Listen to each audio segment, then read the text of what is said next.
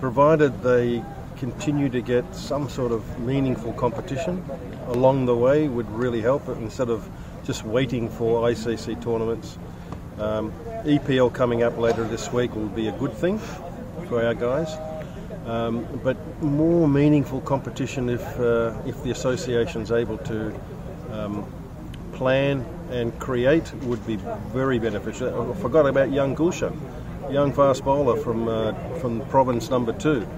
Batted very well in his first game and bowled with a bit of speed, but he got knocked around a little bit, but tremendous potential.